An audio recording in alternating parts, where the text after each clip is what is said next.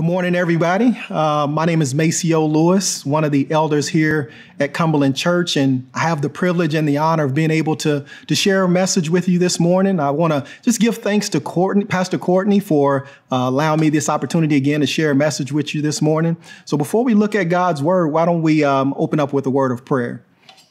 Our Father and our God, Lord, we give all glory and honor to you, thanking you, Lord God, for your word, and Lord, praying that you, Lord God, would minister to us through it. Lord, may your will be done, Lord God, and may you be glorified in all that is said and done. We praise your holy and your righteous name, Lord. In the name of Jesus Christ, we pray. Amen. I'm going to read some verses to you, and I want you to listen for the common theme that runs through them all. Blessed are those whose ways are blameless, who walk according to the law of the Lord. Open my eyes that I may see wonderful things in your law. The law from your mouth is more precious to me than thousands of pieces of silver and gold. Let your compassion come to me that I may live, for your law is my delight. If your law had not been my delight, I would have perished in my affliction. Oh, how I love your law. I meditate on it all day long. Streams of tears flow from my eyes, for your law is not obeyed. I long for your salvation, Lord, and your law gives me delight. Some of you all probably figured out that those verses come from Psalm 119, which is the longest psalm in the Psalter. And you probably noticed that the common theme that runs throughout those verses was the psalm's desire and love for God's law. Last year, my family and I and a few friends, we did a 22-week Bible study through the Psalm 119. And it was truly a joy. Really enjoyed going through that psalm and looking at it in depth. But I'll be honest with you, there were times where there was a little tension because the psalmist had such love for God's law that I think there were times where we really didn't quite know how to respond as those being under grace. And so it's almost like, are we supposed to love the law as he's loving it, or are we just supposed to think of it as loving God's word and not necessarily his law? I'm sure many of you express your love for God's grace on a regular basis, which we should. But the question is, have you ever expressed your love for God's law? Have you ever expressed your love for his law like the psalmist has, where he's just declaring his love for God's law and his desire for God's law? And it just breaks his heart to see God's law being disobeyed. Few things probably raise more questions in the Christian community than the place of the law in a Christian's life, whether knowing that we're under grace and we're dead to the law. And so I think there's just this tension of what place does the law have in the life of a believer? Not only do we struggle to know what to do with the law at times in our own lives and how we should respond to it, but even early believers struggle with the same thing as well. In fact, there was probably even more tension for those who were Jewish because the law was not just a list of commandments. It was the very heart and the very fabric of their life. I mean, everything centered around their lives. I mean, the law, there were laws from keeping the Sabbath to offering sacrifices, from working in the field to how to deal with their neighbors. All of these things, their lives were just governed by God's law. But now that the kingdom of God has arrived with the message of grace, what role should the law play in the lives of God's people? The good news is Jesus has some answers for us today in his word. Through the message, Jesus shows us that the law still has a place in the lives of those saved by grace. We'll look at Matthew chapter 5 again. We're still continuing our series on Jesus's Sermon on the Mount, and we'll look at verses 17 through 20. I'll read those again, and it says, "Do not think that I have come to abolish the law or the prophets. I have not come to abolish them, but to fulfill them. For truly I tell you, until heaven and earth disappear, not the smallest letter, not the least stroke of a pen will by any means disappear from the law until everything is accomplished. Therefore, anyone who sets aside one of the least of these commands and teaches others accordingly will be called least in the kingdom of heaven. But whoever practices and teaches these commands will be called great in the kingdom of heaven. For I tell you that unless your righteousness surpasses that of the Pharisees and the teachers of the law, you will certainly not enter into the kingdom of heaven.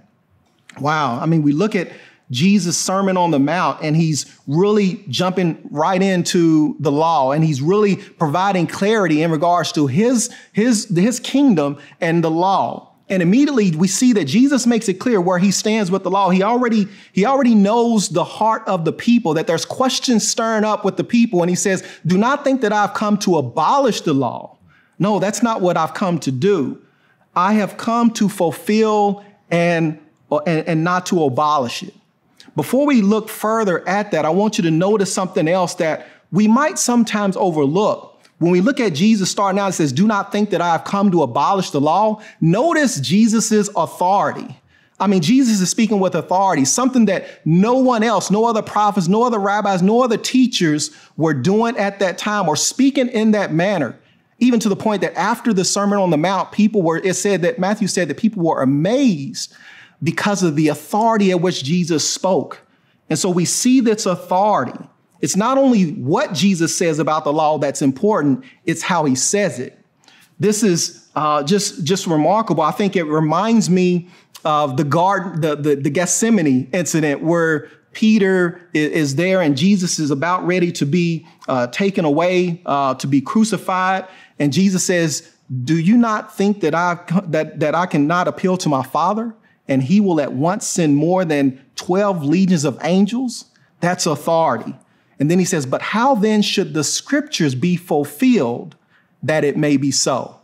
So pay attention to that. We see Jesus' authority in this particular passage where he says, do not think that I have come to abolish the law, almost as if to say, though I can abolish the law, that's not what I came to do. I came to fulfill the law. That's authority. And alone that is worthy of our worship. Notice how Jesus mentions both the law and the prophets. Typically, whenever Jews mention both the law and the prophets, they were referring to what we commonly think of as the Old Testament. Generally, they would refer to the law as what we see as the Torah, the first 5 books of our Bible, and then the prophets making up the major and the minor prophets. When we're speaking of Elijah and Jeremiah and all these just different prophets, Haggai, we see those making up our Bible. So when Jesus is saying, I did not come to abolish the law and the prophets, he's not just thinking strictly of just commandments, but he's talking about the entire Old Testament. In saying that he came to fulfill the law and the prophets, Jesus is letting us know that everything in the Old Testament points to him. Everything points to him. Every story, every narrative, everything that is unraveling throughout the Old Testament points to him. In other words, the law is not history, it's his story. That it's certainly we can get technical and say it is history because it happened in the past, but Jesus is letting us know that it's not just history, it's his story. It's God's ever-revealing story of how he will send his son, Jesus Christ, to redeem us from our sin. And we see that throughout every single book in the Old Testament and prophets, they speak to God's redemptive plan through Jesus Christ. You can trace that common thread and that common theme throughout each of the 39 books in the Old Testament. Reading the Old Testament laws and prophets with Christ in mind helps us to rightly interpret the purpose of the law and the prophets. Without that understanding, there's just no harmony. But when you see the Old Testament through the lens of Christ and how he is mentioned, not just in the messianic passages, but in every single story, that was one, if not one of the main issues the Pharisees and the religious leaders struggled with.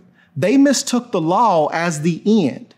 And not only did they not see Christ, they misinterpreted God's intention for the law. They couldn't see that the law and the prophets was more than just about keeping tradition and commandments, and that they passed, and that it wasn't something just to be passed on from generation to generation. It was about the very Son of God. Matthew even gives us a picture of this later in his gospel and what we know of Jesus on the Mount of Transfiguration in Matthew chapter 17. You remember when Jesus took his 3 disciples, Peter, James, and John, those in his inner circle with him on the Mount of Transfiguration, and who was joined with Jesus Christ, none other than Moses and Elijah. Moses representing that Old Testament, not the Old Testament, but Moses representing the law and Elijah representing the prophets. And it was as if Matthew is just bringing attention to that later on in his book in saying that, look, there's someone greater that has come. The law and the prophets all point to Jesus Christ. When you read the Old Testament and the narratives and the Psalms, do you see Jesus or do you only see Elijah and Moses? Do you see Jesus Christ throughout the scriptures? Are you reading it like it's a history book or God's divine revelation of the coming king? Look for your Savior. King Jesus is in those pages. He's there. I know we can kind of get hung up on some of the cultural differences between then and now, but look through that to God's message and see the King. He is there. That's what the law was, to point us to Jesus Christ. I'm amazed every time I look through the Old Testament stories because it's a constant reminder of God's faithfulness and his love and even our disobedience. I like what St. Augustine said. He's credited with the popular saying that is fitting. He says, the Old Testament is the New Testament concealed, and the New Testament is the Old Testament revealed. I think that's so fitting because the message of Christ is concealed in every single story in the Old Testament. The Old Testament law is his story because Jesus alone brings purpose, meaning, and clarity to everything that happens in the Old Testament. The story of Abraham getting ready to sacrifice his son Isaac points to how God will willingly sacrifice his son, Jesus Christ, for us. The story of Moses leading the people of Israel out of bondage from slavery is how God will deliver us from the bondage of sin through Jesus Christ. Even the story of Esther, where God's name is not even mentioned, where she is interceding for her people before King Xerxes, points to how Jesus Christ will intercede before the Father for those who put their faith in him. It all points to Jesus Christ. Not only does the law point to Jesus, it's a constant reminder of our need for Jesus. We see much brokenness in the Old Testament through God's law. We see much brokenness and even the inability of God's people to keep God's law perfectly. As we read those stories of Israel's inability to keep the law, we're confronted with our own shortcomings. But there's hope because we see God's promise of salvation. There is hope. God doesn't just leave us hopeless, but he says that there's a coming king that is going to bring salvation to those who put their faith in him. This law, it kind of reminds me of a situation we recently faced at our home. I noticed that our water bill was steadily increasing. It was going up month to month. And so I knew that there was maybe something going on. Either they were overcharging us or something was going on. So I called the water company and they kind of gave some directions and some guidance on how to isolate whether there's a leak in the house or outside the house. And so eventually what we did was we were able to isolate it outside the house. So it was in the water line between the main and the house. And so the first thing that they said you got to do or that you need to do is to call someone who does is leak detection. A leak detection person will come out and they come out, they have this device and they're just kind of scanning over the ground looking for or listening for where the leak is in the water line. And now after they find the leak, then you have to call the plumber out. And that's what we had to do to come and actually fix the actual leak. So we did that, and you would have thought that it was over with, but it wasn't, because the plumber said, guess what? There's another leak somewhere in the line. And so what did we have to do? We have to call out the person who does the leak detection again, and he finds another leak. This time it's under the driveway. And so we have to call the plumber back out, and they go through the process of saying, you just need to run a new line from the main to the house. And that's exactly what we did, right under the driveway. But when I think about the law is like that leak detection person. He doesn't do anything else but find that leak. He doesn't fix the leak. He tells you where the leak is, and he can give recommendations on who can fix the leak, but that's it. And that's what we see with the Old Testament and the law and the purpose that it still serves in the lives of believers and those who don't know Christ is it pointing to Jesus Christ. It finds those leaks. The law, it points us to the only one who can fix our leaks and gives us living water through Jesus Christ. Although Jesus fulfilled the law, notice that it didn't change the fact that the law would remain. Jesus Christ said he didn't come to abolish but fulfill the law. But in verse 18, Jesus talks about that he says that not an iota, not even the smallest letter of the Greek alphabet or the dot of the law will pass away from the law until everything is accomplished. Not just his work on the cross, but even up through his second coming. Not even the dot in the letter I will fade away until everything is accomplished. And so Jesus is establishing that the law still has a place in the lives of those who are saved by grace.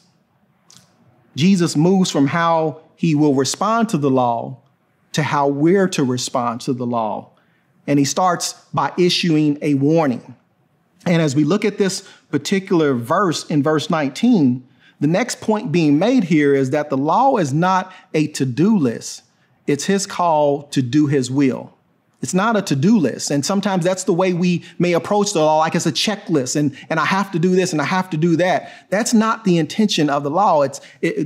Christ wants us to understand the spirit of the law, which is to do his will. So in verse 19, it says, therefore, anyone who sets aside one of the least of these commands and teaches others accordingly will be called least in the kingdom of heaven. But whoever practices and teaches these commands will be called great in the kingdom of heaven.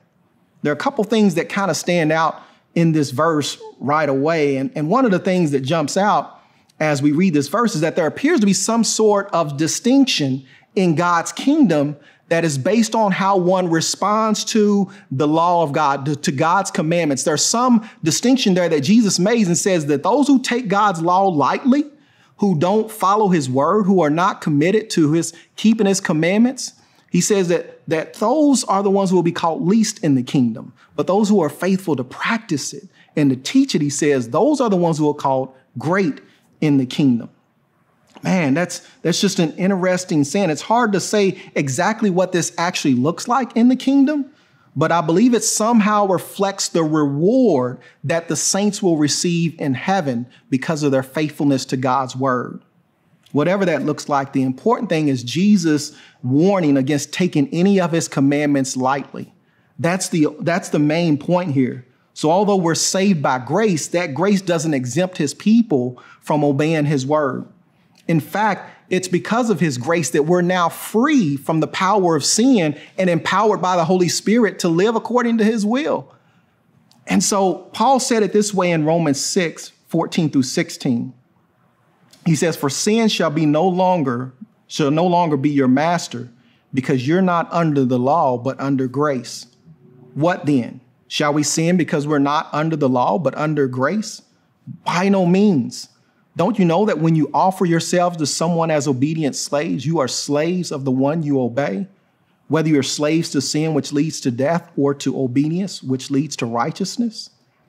Christ has freed us from not only the penalty, but the power of sin as well. And that allows us to live in a new way revealed to us by Jesus Christ.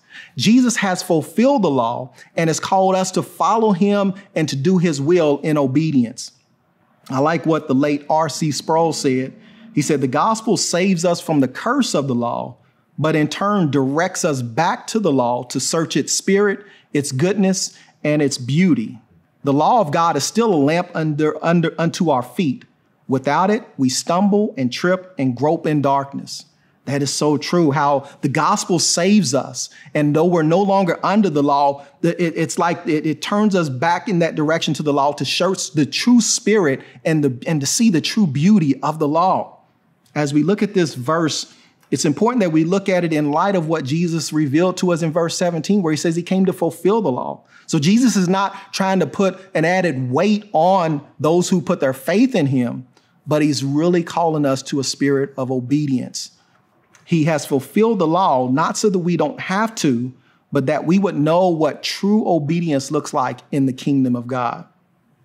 Now, I don't know if it's just me, but when I first looked at this particular verse, one of the things that stood out to me was just how it's indicated that those who didn't practice or kind of took God's law lightly will be called least in the kingdom of heaven. So when the question I have for you is, when Jesus said you will still be in the kingdom but be called least, what were you thinking? Were you thinking that as long as I get into the kingdom of heaven, I'm okay with that? I can be called least, I can be called great. I don't know if it's just me, but that's one of the things that quickly comes to my mind at times. It's like, man, as long as I'm in heaven, everything is okay. And so if I'm honest with you, it kind of entered my mind when I looked at that text. So while I can understand that chain of thought, it brings to light, I think, an important truth that we need to consider. This verse is not only a warning, but it's also a litmus test because it reveals the condition of our heart. If we're more concerned about getting into heaven than we are about doing his will here on earth, it might just reveal that we don't love the Lord as much as we think we do. And that's what we see throughout the Gospels is Jesus revealing to us that one who truly loves him are those who are obedient to him. Just after Jesus told the disciples that he would go to prepare a place for them, he left a word for his disciples to remember for measuring their love. And it wasn't the amount of faith that they had, though the two go hand in hand. They're not in conflict, but he focused on love because in John chapter 14, verse 15, he says, if you love me, keep my commands. What's the condition of your heart? Are you more concerned about getting into heaven than obeying his word? That's what Jesus is really trying to ask us, is that question and getting to the root of the matter. When we see him saying that you will still get into heaven, but you'll be called the least, how do we really respond? What's the first thing that comes to our mind? Keeping his commandments is a measure of our love for Jesus, and love reflects the true spirit of the law. Jesus reminds us of this in Matthew 22, when he was asked by a Pharisee, what is the greatest commandment in the law? Jesus says, love the Lord your God with all your heart, with all your soul, and with all your mind. This is the first and the greatest commandment. And the second is like it. He says, love your neighbor as yourself. All the law and the prophets hang on these two commandments. Does that look familiar? That's what we're focusing on. The law and the prophets. Says all of the law and the prophets hang on these two commandments. Now, some of you, if you are like thinking that, man, yeah, that's where I feel I really don't have a love for God's law. I struggle with being faithful and obedient to him. I want to be in the kingdom, but I'm not necessarily committed to his will. Love is the key. If your motivation for doing his will is not fueled by love, call out to him. He never turns away those who turn and call on his name. That's the good news. Jesus Christ is so gracious and so merciful and so faithful that if you just turn to him and pour your heart out to him, he will respond. He will embrace you. He will meet you where you are. We serve a great Savior. We serve a Savior who knows where we're at and is willing to walk with us through those challenges and those struggles that we have. Jesus transitions from warning those who make too little of the law to those who make too much of the law. It's just interesting how he does this. In verse 19, he shifts from addressing those who adhere to what's called antinomianism to those who adhere to legalism. Antinomianism, just a big word that really speaks to those who are against the law. Nomos meaning is a Greek word for law and anti, against. And so that was a dangerous doctrine in the early church and even throughout today, where folks just focus on the grace and they say, I don't have to worry about the law. We don't have to do any of the laws, keep any laws, or be faithful to obedience, just grace, all grace, and that's it. And so that's that danger. So he shifts from focusing on that and giving a warning to those who take his word lightly, to those who adhere to legalism. And so in verse 20, it says, for I tell you that unless your righteousness surpasses that of the Pharisees and the teachers of the law, you will certainly not enter the kingdom of heaven. Jesus turns his attention to those who have been the wrong role model to the people for keeping the law, the Pharisees and the teachers of the law. And man, it is just so hard for us to truly understand the significance of this verse. Because if you were a Jew and Jesus Christ said that at that time on the Sermon on the Mount, you would have been blown away. I mean, it had to be an attention getter. I can imagine there were rumblings and gasps through the crowd when Jesus made this statement. Because if there was anyone that people felt that had a clear path to the kingdom of heaven, it was the Pharisees and the teachers of the law. Their lives would have been what people measured themselves against. So I can imagine people thinking, man, if they're not going to get into heaven, or if my righteousness needs to exceed theirs, then what hope is there for me? The Pharisees, they were extremely diligent about keeping God's law. In fact, Josephus, the first century Jewish historian, he wrote that the Pharisees are esteemed most skillful in the exact interpretation of the law. Unlike what was mentioned in verse 19, I can imagine the Pharisees, they wouldn't have been accused of relaxing the law. In fact, when Jesus talked about keeping the law and practicing the law, the Pharisees might have been like, amen, I'm down with that, because that's what they were for. So the people had to be wondering, man, what hope is there? The hope is found in the Lion of Judah. The hope is found in Jesus Christ. Jesus Christ is not saying that your good deeds or practicing the law is what is going to get you into the kingdom of heaven. That's not what he's saying. The point Jesus is making is that the law is not your righteousness. It's his righteousness in you. It's not your righteousness, the law and keeping the law. That's not your righteousness. And that was the point of issue. One of the point of issues with the Pharisees was self-righteousness. They felt that keeping the law is what brought them into favor with God. And Jesus Christ was bringing clarity to the picture now that the kingdom of God was here. And he said, no, that's not what the law does. And that never was the intention of the law, because God knew that we couldn't keep it. Paul has a lot to say about this in Romans. And one thing in particular stands out in Romans chapter 8, verses 3-4. He says, for what the law was powerless to do, because it was weakened by the flesh, God did by sending his own son in the likeness of sinful flesh to be a sin offering. And so he condemned sin in the flesh in order that the righteous requirements of the law might be fully met in us, who do not live according to the flesh, but according to the Spirit. Praise God for his grace and his mercy.